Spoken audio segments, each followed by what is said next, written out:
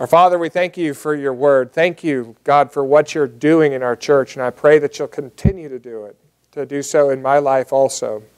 Work in our hearts now through your word. I pray that you'll help me as I preach to do so in clarity and in faithfulness to the text of your word, and to do so in power of the Holy Spirit. May it change us today in Jesus' name. Amen. Years ago, do you remember the television show called Fear Factor? All right, is this on? Okay. For some reason, I'm not hearing it real well, but that's just me. I am half deaf. So, do you remember the Fear Factor? Now, I watched like half of one episode. I mean, I just couldn't take it. It just wasn't my thing, you know. But anyway, so I had to actually look this up on Wikipedia. I'm not speaking from experience, but Fear Factor, basically, the contestants of the show had to go through 3 stunts. They had to pass 3 stunts in order to compete and win the $50,000 prize. And the stunts were really, well, this is kind of self-explanatory. It tested their fortitude against fear, right? Whatever they were afraid of. The first stunt, one stunt would be like an athletic challenge. They might have to tightrope real high across. I think the one episode I did watch, they had like a rope bridge strung between 2 skyscrapers way up in the air, and these guys had to tightrope across it and grab something and bring it back.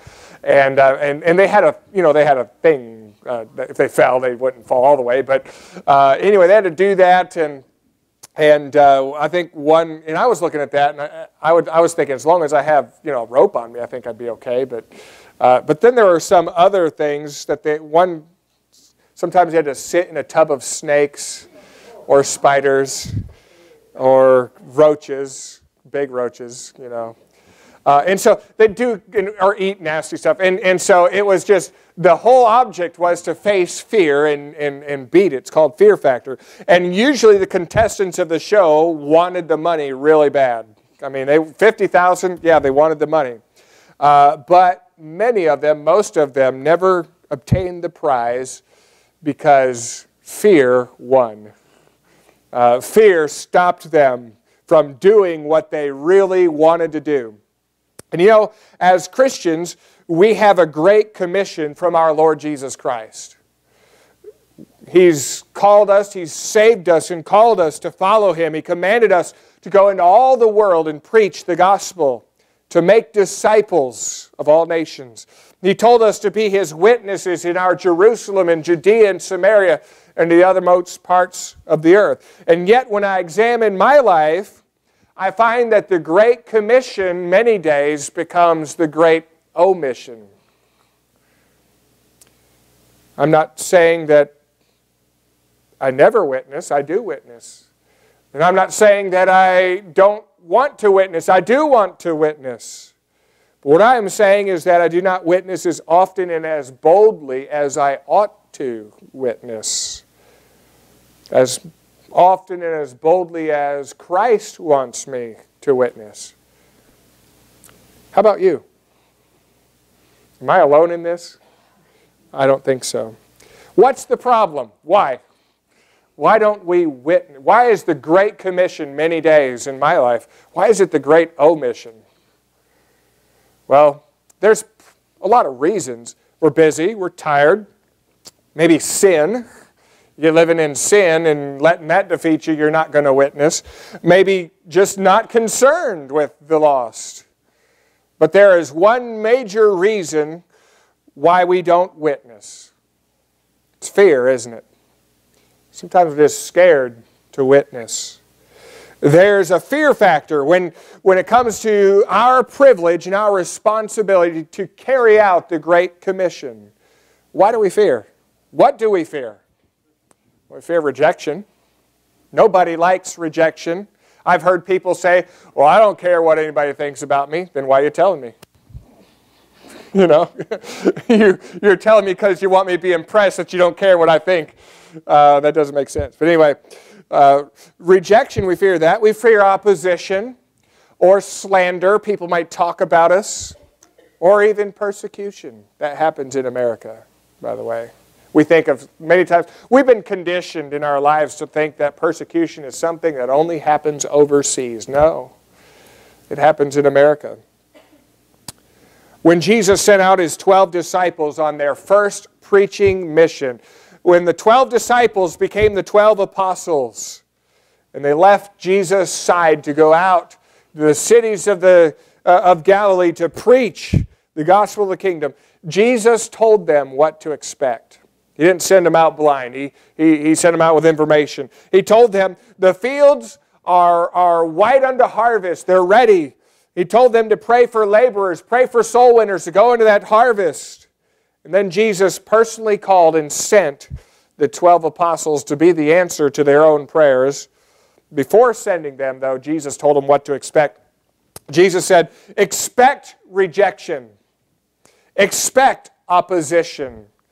Expect people to slander you. Expect persecution. And Jesus said that households and cities would refuse their message. He said that they would be sheep in the den of wolves. He said, I'm sending you as sheep into a den of wolves. He said they would persecute you. He said the apostles would be persecuted in synagogues and in the courts of the land. And Jesus told them that their message would divide households and that people everywhere would hate them. It's not much of a pep talk, is it? Could you imagine if your team is at halftime and you're supposed to play and the coach comes in and he's going to give the pep talk? He says, guys, let's go out there and get them. We're going to lose by 50 points. It's going to be awesome. The other team is going to break your leg and they're not going to call a foul. Let's go get them. Woohoo. Not much of a pep talk. I imagine that after hearing these things, the 12 apostles were nervous about preaching the gospel. Maybe even scared. Because of that fear factor, Jesus taught them how to face their fears, how to overcome their fears, and boldly share the gospel. Now, I want you to understand, I'm not talking about sharing your faith. That's kind of a buzzword these days, share your faith. You don't need to share your faith. Share the gospel, all right? Now, sharing your faith is giving your testimony, that's fine. But share the gospel. Tell people about Jesus. That's what the disciples are going to do. So let's look here in Matthew chapter 10. We're in Matthew chapter 10 where Jesus sends out his disciples. And I want to focus on one verse, and then we're going to kind of back up and work back to that verse, if that makes any sense. But Matthew chapter 10, verse 27. Matthew 10, verse 27. Jesus says to his disciples, what I tell you in darkness, that speak ye in light, and what ye hear in the ear, that preach ye upon the housetops. That is the mission. It's a command Jesus was giving to his disciples to take what he taught them in secret and give it to others openly. And so he had been teaching them. And he says, what I've told you in darkness, maybe after ministering all day long as they sat down to go to sleep and maybe had a campfire and they were eating their dinner or something like that, Jesus would teach his disciples and he would tell them the gospel. And we don't have all that recorded in Scripture, so some of this is my imagination, but I imagine Jesus says, I've told you this in the dark of the night or maybe early in the dawn of the morning. I've taught you these things in darkness. I've whispered it in your ears. I've told you quietly when no one was listening. And now is the time to go out and preach it in daylight. Go out and preach the gospel. Now, that's their command. That's what they're told to do. And Jesus, up until this point, has been telling them what to expect when they do this. And so if you'll understand here, he's going to give them a command to go preach the gospel of kingdom. He's going to tell them to raise the dead, heal, cast out demons, and he's going to tell them what to take with them on their journey. He's going to say, here's, guys, you're going on a journey, you better be prepared. Take no money, take no extra clothes, no extra shoes, no walking stick, take nothing with you. Good advice? I don't know. Look at verse 7 with me, all right? And he says, and as ye go, preach, saying, the kingdom of heaven is at hand. Heal the sick, cleanse the lepers, raise the dead, cast out devils. Freely ye have, receive, freely give. Provide neither gold, nor silver, nor brass in your purses. Those are types of coins, gold, silver, and brass. He says, no scrip for your journey. That's a bag of food, all right? No bag. Neither two coats, neither shoes, nor yet staves, for the workman is worthy of his hire. And so he tells them what to take with them. And then Jesus is going to explain to them what to do when they arrive at their destination. He says, when you get there, find a family who's worthy, or a decent household that's accepting of your message, and you'll stay with them while you're preaching in a city. Why would they do that? Well, the inns were not safe. They were dangerous places full of thieves, and also they were known for their immorality and things like that. It wasn't like, hey, I stayed at a Holiday Inn Express last night, You wouldn't say that in Jesus' day. You wouldn't want anybody to know about that. So he says, when you find a family that's worthy, you stay at their house. Jesus says, when you come to the worthy house, he says, salute it, or as the Jewish people would say shalom, peace to this house. All right? Look at verse 11. And unto whatsoever city or town ye shall enter, inquire who in it is worthy, and there abide till ye go thence. And when ye come to a house, salute it. And if the house be worthy, let your peace come upon it. All right? And then Jesus is telling them what to do when they get there and preach. And then Jesus begins to teach his 12 disciples how to handle adversity. This is where it gets a little tougher. The adversity that is going to come on their mission. First, he shows them how to handle rejection. Look at verse 13, the second part here. It says, but if it be not worthy, let your peace return to you. And whosoever shall not receive you, nor hear your words, when ye depart out of that house or city, shake off the dust off your feet. Verily I say unto you, it shall be more tolerable in the land of Sodom and Gomorrah in the day of judgment than for that city. When a Jewish man traveled into Gentile lands in Jesus' day, and he returned to the land of Israel from that Gentile land, he would shake off as much dust. He would beat the dust off his feet, off his sandals, and shake that off because that was Gentile dust. And it was defiled in their minds. And they didn't want to bring that into their city or into their home. And so what Jesus is saying here is when people reject, remember they're preaching only to Israelites, when people reject the message, treat them like unbelievers. Treat them like pagan Gentiles. In other words, just move on. Let God deal with them. All right? So he's telling them how to deal with rejection. But rejection isn't the only problem. If it was just rejection, maybe this wouldn't be so big a deal. But Jesus began to warn his apostles about some other problems. He began to warn them about opposition to their message. Not just rejection, but active opposition. And that opposition takes the form of persecution. Look at verse 16. Behold, I send you forth as sheep in the midst of wolves. Be ye therefore wise as serpents and harmless as doves. But beware of men, for they will deliver you up to the councils, and they will scourge you in their synagogues, and ye shall be brought before governors and kings for my sake, for a testimony against them and the Gentiles. But when they deliver you up, take no thought, or how you shall speak, for it shall be given to you at the same hour what you shall speak. For it is not ye that speak, but the Spirit of your Father which speaketh in you. And the brother shall deliver up brother to death, and the father the child, and the children shall rise up against their parents, and cause them to be put to death. And ye shall be hated of all men for my name's sake. But he that endureth to the end shall be saved. But when they persecute you, not if, but when they persecute you in this city, flee ye to another. For verily I say unto you, ye shall not have gone over the cities of Israel till the Son of Man come. Now, much of what Jesus is saying here is going to apply to his disciples and his apostles in the long term. See, they went out preaching on this mission, and they didn't face as much persecution as he describes. But as they lived their life, and after Jesus had died and was buried and rose from the grave and ascended into heaven, all of the apostles except for one, John, the apostle John didn't, but all the other apostles died a violent death under persecution.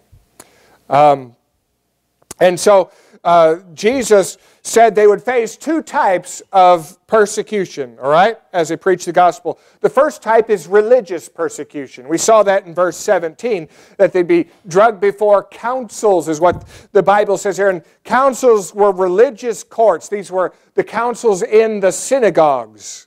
And in those councils, the leaders of the synagogue could punish people who broke the Mosaic law or the rabbinic traditions. And one such prescribed punishment would be scourging. According to the Old Testament law, they could give 40 stripes, 40 lashes with a whip. And so what the rabbis had settled on was 39. They'd say, well, basically the maximum is 40, and that's pretty severe. We'll go 39, so we're not too severe, right? And so this is what Jesus is saying. They're going to try you in church. They're going to take you to the synagogue. They're going to condemn you as a heretic, and they're going to whip you. That's religious persecution. We haven't faced that around here, I don't think. Legal persecution, verse 18. Jesus says, you're going to be brought before governors and kings for my sake. And Jesus promised his disciples that they could count on the Holy Spirit. He says, don't worry, don't take no thought. Don't worry about what you're going to say when this happens, because the Holy Spirit's going to give you the words. Jesus then warned his disciples about the effect that they're making. You're going to face religious persecution. You're going to face civil or legal persecution. And now let me tell you about the effect that this gospel is going to have when it sets in. The gospel would have an effect of division. It was going to divide even the most basic unit in society, the family members. In verse 21, and the brother shall deliver up brother to death, and father the child, and the children shall rise up against their parents and cause them to be put to death. Verse 34, Jesus told them, think not that I am come to send peace on earth. I am not come to send peace, but a sword. For I come to set a man at variance against his father, and daughter against her mother, and daughter-in-law against her mother-in-law. That's the effect of the gospel message. When one member of a lost family is born again, they're immediately at odds with all the other members of their family, because they've just become a member of a different family. They've got different fathers.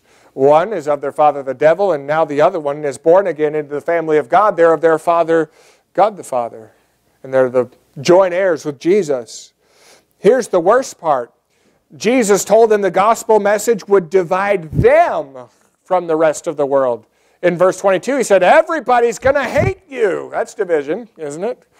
And so I've even read about some cultures when someone is converted to Christ, when a child is converted to Christ, the parents hold a funeral service for them, because they are dead to them and they will not speak to them again.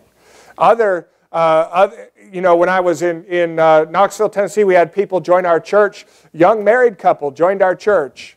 And they had gotten married in Iraq, and they had to flee the country because their parents were seeking to kill them. Isn't that amazing? That's the effect of the gospel message, Jesus says. And so Jesus tells them everybody's going to hate you. He says, and when they persecute you, here's some practical information. What do you do when they persecute you? Jesus says, run. All right? Don't stand up like Custer and make your last stand. Run. Because if you live longer, maybe you can minister in another city. And that's what the Apostle Paul would do. He went to Damascus. What did they have to do? They had to let him down the wall in a basket to escape the guard so he could go to the next city and preach the gospel. Verse 23 there. So to sum it all up, Jesus told his apostles, he said, go preach the gospel of the kingdom. What I told you in darkness, preach in light. Don't bring any money. Don't bring any food. Don't bring any provisions or clothes. And then plan to be rejected. In fact, people are going to persecute you and beat you, and they're going to hate you, and your sheep going into a den of wolves. They were probably a wee bit scared. They might have been afraid. So Jesus told them not to fear. He told them not just not to fear, but why they shouldn't fear. I want to focus, we're focusing this morning on verses 24 through 31. I want you to see there are 3 real clear commands in here, and you might find it.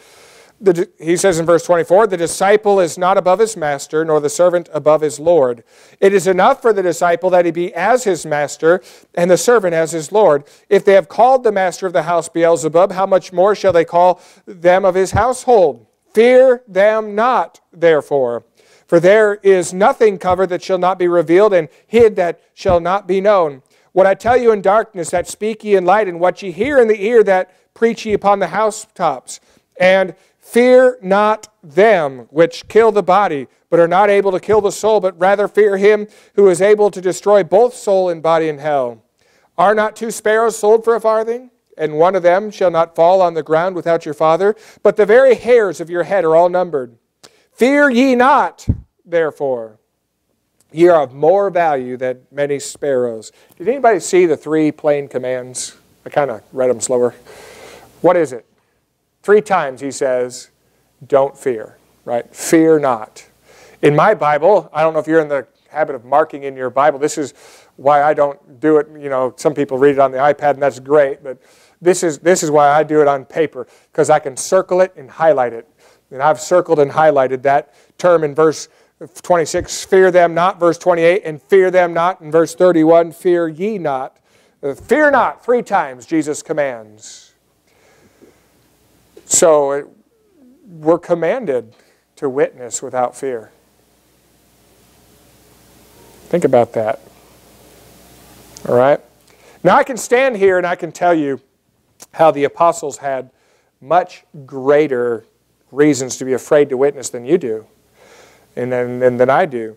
And I could beat you over the head with that and tell you to suck it up and just go out there and don't be afraid. That'd be pretty interesting. But no amount of pulpit bravado or rhetoric is going to change the fact that next Thursday, when the Holy Spirit prompts you to hand out a gospel tract to somebody, your hand might not be shaking, but your heart might be trembling. You know that? No matter what I say here when we're all together, that really doesn't affect a whole lot what you do on Tuesday afternoon at the supermarket or in the office. And so that's not what God wants us to do this morning. We have a fear problem because we're weak human beings. Jesus knows it. Hebrews 4:15 says, we have not a high priest which cannot be touched with the feelings of our infirmities, but was, in all points tempted like we are, yet without sin. Isn't that what it says? Jesus knows it. Jesus shows us then how to witness without fears. He gives us strength so that we can defeat it. He shows us how to overcome fear in this little passage of Scripture. If you notice, I don't know if you noticed, as we read through this chapter, Jesus is speaking directly to his 12 apostles. He's speaking in the second person, you and ye and all this stuff. And when we get to verse 24, he starts speaking in the third person, the disciple, the master. You ever know that? You know that? And so he broadens his scope because this really just applies to all of us. Some of that stuff only applied to them. I mean, we're not going into a synagogue to get scourged, all right? So that really, we're not preaching only to the lost sheep of the house of Israel. So some of that really, you got to be sensitive to what's going on in the context. The principles apply, but when we get to verse 24, all of this is for us, all right? Now, how can we witness without fear? All right, that's what we're talking about this morning. How can I actually get to the point in my life, and if Jesus commands it, it's possible, by the way. How can I get to the point in my life where I have no fear to hand a tract to somebody? Or I have no fear to say, hey, did you know that all men are sinners and there's a penalty for that? How do we get to that point where I can do that without fear? Well, the first step in that process is this: imitate Christ. Imitate Christ. Be like Jesus. I want to show you here in verse 24 what he says. The disciple is not above his master, nor the servant above his Lord. Now, who's the disciple and who's the master, right? We're the disciples. He's the master, all right? But look at verse 25. Read with me the first three words. It is enough. All right? It is enough for what? For the disciple to be as his master. Jesus said, there is nothing more that you need to do than to be like me. He was training the 12 to preach what he preached, to do what he did, to serve as he served. And he says, you don't have to be more than me. You don't have to have better numbers than Jesus. You don't have to have better success rate. You don't have to have more acceptance. It is enough, Jesus says, to be like me. Imitate Christ. Isn't that what we're always supposed to do anyway? And so if we're supposed to do that in every area of life, when it comes to witnessing, imitate Christ. Remember what in the pre-services, those of you that were here, what did Brother Frazier take us through? The encounter Jesus had with the woman at the well. Why? Because we ought to imitate Christ in witnessing. And so Jesus makes another statement here, and he says, and the servant's not above his Lord, or as his Lord, if they have called the master of the house Beelzebub, how much more shall they call them of his household? What in the world? What's Beelzebub? Well, Beelzebub was an ancient Canaanite god who was called the Lord of the Flies. I think they made a movie about that years ago. I don't know if it was, I never saw it. But anyway, the Jews used to use the term Beelzebub as a euphemism for Satan. So if they called Jesus Beelzebub, they were calling him Satan. All right? And so Jesus says, you know, if they're calling me Satan, what are they going to call you? Demon, maybe? And they're not going to call you anything worse than that. That's what he's saying. He's saying, how much more shall they call them of this household? Jesus is saying, they're not going to call you anything worse than they called me. They already called me Satan. And so, you know, the more they would be like Christ, the more they would be treated like Christ. That's what he's saying. And the more they became like Christ, the more people would identify him that way and treat him that way. So as Jesus was preparing to tell them not to fear, he told his disciples to be like him. They didn't have to measure their success in any numerical way. They only had to be like Jesus. That was success in itself. And I think one of the greatest fears that I have in personal evangelism is the fear of failure and the fear of rejection. I don't want to go to somebody all charged up, give them a tract, be excited to tell them about the gospel, and have them take that thing and throw it down. Or even just to say I'm not interested politely or curtly. I did have one guy, when I was in Michigan, we were passing out flyers for Vacation Bible School, and this guy was out watering his garden, and he kind of turned the hose in my direction and got real close to my feet. You know, I've had that happen. That's in Michigan. They don't waste your time in Michigan. If they're not interested, they let you know. Amen. But anyway, and you know what? The fear of rejection is there. And we think witnessing is only successful if somebody gets saved as a result. Or if someone is even receptive to the gospel, we think, well, I planted the seed. Someone can come and water it. Amen. And we see it as failure and a waste of time if someone rejects the message or becomes hateful. We think that way because we're using the wrong unit of measurement. It's kind of like kilometers and miles per hour, right? In your car, most of you've got the miles per hour on the top and the kilometers on the bottom. When I was in college, I had a friend from Canada, a guy in college from Canada. He got pulled over for speeding. And he had the Canadian license plate on from Ontario. And the police officer said, did you know how fast you're going? You're going X amount of miles an hour. And he tried this. Now, this was not true, I don't think. But he said, oh, I was looking at kilometers per hour. He didn't buy it. He got a ticket. But anyway, we're using the wrong unit of measurement when it comes to measuring success in witnessing. Success in witnessing does not depend on the reaction of the person you're talking to. Success in witnessing happens when we become like Christ. We begin to witness like Christ. And when we are treated like Christ was treated, we can say success, even though it may not even be all that much fun. You know, Christ had converts. I mean, even when Jesus was on the cross, there was a group of ladies that were standing far off watching him. There were people that stood at the foot of the cross. Christ had converts, but more people rejected him. Even the thousands who flocked to him weren't there when he died. Christ was reviled, and then at the same time, Christ was accepted and loved by many who would turn to him. So that's success, is being like Christ. You know what? That's God's will for us in every area of life. Romans 8:29 says, "For whom he did foreknow, to them he did predestinate to be conformed into the image of his Son." 1 John 3:2 says, "Beloved, now are we the sons of God, and it does not yet appear what we shall be like. But we know that when he shall appear, we shall be like him. For we shall see him as he is." We're predestinated to be like Christ, and we will be like him someday. That is the goal. Why not get a head start? Amen? So God's ultimate goal for us is to be like Jesus Christ, and when you get that goal in your heart, you're no longer going to be afraid to be treated like Christ. Because now, you'll see that as success rather than failure. Galatians 6:17, Paul said this, "From henceforth let no man trouble me, for I bear in my body the marks of the Lord Jesus."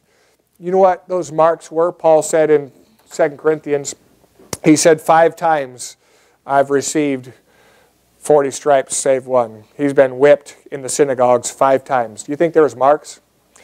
Probably his whole back was covered in the marks from those whippings. And he says, "Don't trouble me. I bear in my body the marks." Not the marks of shame, not the marks of defeat, the marks of victory. The marks of the Lord Jesus. That was success for him to bear those. There are many ways in which we can imitate Christ. We can imitate his meekness. We can imitate the way he served others in humility. We can imitate his care for the poor and the outcast and the downtrodden. We can imitate his holiness in his life as much as possible, and we should do all of these things. But this morning, when I say imitate Christ, I mean imitate Christ in our witnessing, in telling others. Jesus didn't ignore sin, he confronted it. But even in confronting sin, Jesus did it in love, not in a condemnation type of attitude. He did it in love with restoration and salvation in mind.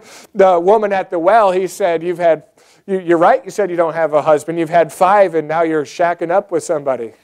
He confronted her with that sin. And then a woman was brought to him in adultery, John chapter 8. And what did he say to her? "I don't condemn you, but go and sin no more." So most importantly, to imitate Jesus in our witness, we have to see people as Jesus sees them, as lost souls needing a Savior. So if you want to get over your fear of witnessing, the first step in that process is imitate Christ. And the fear factor begins to diminish, but that's not all that's involved. What else must we do? Well, to witness without fear, you must not only imitate Christ, but you must fear God. So I'm going to witness without fear. How? I'm going to be afraid. What? To witness without fear, fear God. Look at verse 26. "Fear them not, therefore, for there is nothing covered that shall not be revealed, or hid that shall not be known. What I tell you in darkness, that speak ye in light. What you hear in the ear, that preach ye upon the housetops. And fear not them which kill the body, but are not able to kill the soul, but rather fear him which is able to destroy both soul and body in hell." So, to get over this fear of witnessing, fear him, fear God. When I was in college, I was a gym rat for a while. It means we just played basketball any chance we can. And there was a bunch of guys playing basketball. I think it must have been a Saturday night or something, a Friday night. We're playing basketball in the gym, and we'd been playing for like 2 hours. I mean, we're going at it. And there was some kind of activity going on. And the bleachers were pushed back, and the court was out there on the court. And all of a sudden, all the ladies from the college, all the girls were coming in to assemble for something, and we're out there playing basketball, and I had the ball in my hands. All these girls showed up. And I don't think I was playing all particularly well, but at that point, I received some extra motivation. There was like 200 18 to 22-year-old girls, and here I am with the ball in my hands, bringing it up the court. And this guy I've been playing against was way better at basketball than me, and he'd been beating my tail the whole night. But anyway, I got to about 7 or 8 feet behind the three-point line. All these girls are filing in. And he was back a couple of steps, and sure enough, I launched a three-pointer. And it went in.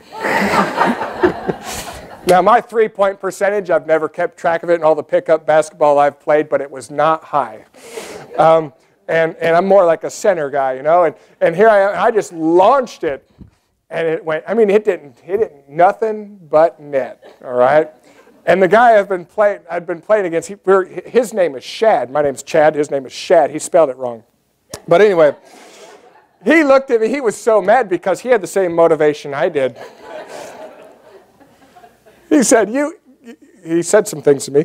Anyway, he didn't say anything bad, but and he's, I can't believe you did that.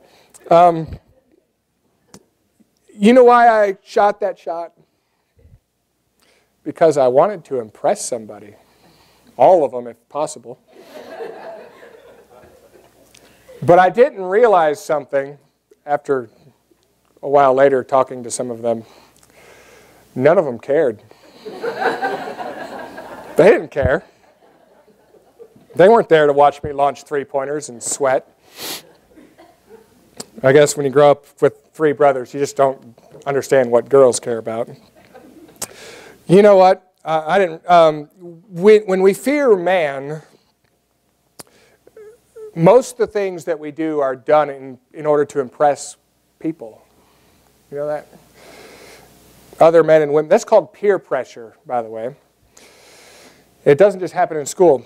And we never really realize that few of them, if any, are ever impressed with what we're doing. They're too busy trying to impress everybody else with what they're doing. So when we fear God, we do what we do not to impress somebody else, but to impress Him. So here Jesus says, fear not them in verse 26. Now who's them? Well, them is all the people who oppose the gospel that Jesus has just described from verses 9 all the way through verse 26. All these people, even the people, especially the people who are calling Jesus Satan, that would be the Sanhedrin, that would be the scribes and the Pharisees that are accusing Him of being Satan. Jesus says, don't fear them. Why not? They're pretty fearful. Why shouldn't His disciples fear these guys? Because God is king of all eternity, He says. Because He is sovereign over the world. He is God. He's a sovereign king who is going to set all things in order someday. Verse 26, He says, for there is nothing covered that shall not be revealed, and hid that shall not be known. In other words, He is saying there is a reckoning coming. There is a scorekeeper. There is someone that is watching, and He is in charge. And because of that, don't fear. He's going to expose all the hidden wickedness. He's going to expose all the hidden righteousness. In verse 28, fear not them, same people, which kill the body but are not able to kill the soul, but rather fear Him, which is able to destroy both soul and body in hell. You see the contrast here? There's them and there's Him. There's them that are against the gospel, and there's Him that is going to bring everything to light and that can punish both soul and body in hell. And we stand in the middle, and you can fear them or fear Him, Jesus says. You can't do both. And so, why shouldn't we fear men? Because they can't do anything permanent to us. They can kill the body, yeah. Ask any of those Christian pastors recently who've been beheaded in Egypt. Ask them if it was worth it. Well, you can't now, but you know, someday. Ask the martyrs who spilled their blood for the Word of God. When you get to heaven, Ask Peter, who was crucified upside down, and say, hey, that was pretty tough, wasn't it? Yeah. Was it worth it? I'd do it again. Who are mowed down in the prime of life. Jesus says, guys, when you wrap your mind around the concept that God knows everything and that God controls everything and that God is going to punish or reward everything, you begin to fear God instead of them. And pretty soon, you don't care what men think. You don't care what men do. You will do what you do because you want to please Him. 1 Corinthians 10:31 says, wherefore, whether therefore you eat or drink, whatsoever you do, do all to the glory of God. Yet Christians pray in hushed tones in a restaurant because we aren't even eating and drinking to the glory of God many times. That's fear. Many times we're paralyzed by fear so much that we cannot utter the words that God the Holy Spirit wants us to utter to a lost soul that we're trying to impress for the wrong reason. We care what that person thinks and not what God thinks. You know what? The king of Israel, Solomon, who wrote Ecclesiastes under inspiration of the Holy Spirit, he sums up what it's all about. Ecclesiastes 12:13 and 14 says, let us hear the conclusion of the whole matter. Sum up life for us. Here it is. Fear God and keep His commandments, for this is the whole duty of man. But he was not done there. He said, for God shall bring every work into judgment with every secret thing, whether it be good or whether the work be evil. We must fear God. That's our duty. And that will drive out of us the fear of man, which is our fear of witnessing. That's what it is. So there's one more thing, though, that goes along with fearing God that'll help us to witness without fear and drive our fear away. What is it? It's this. Not only imitate Christ, not only fear God, but lastly, trust God. Trust His good intentions for you. Trust His love for you. Many of you are able to do that financially. You give your tithe, you give offerings, and you trust that God is going to reward that. Can you not do the same thing in witnessing?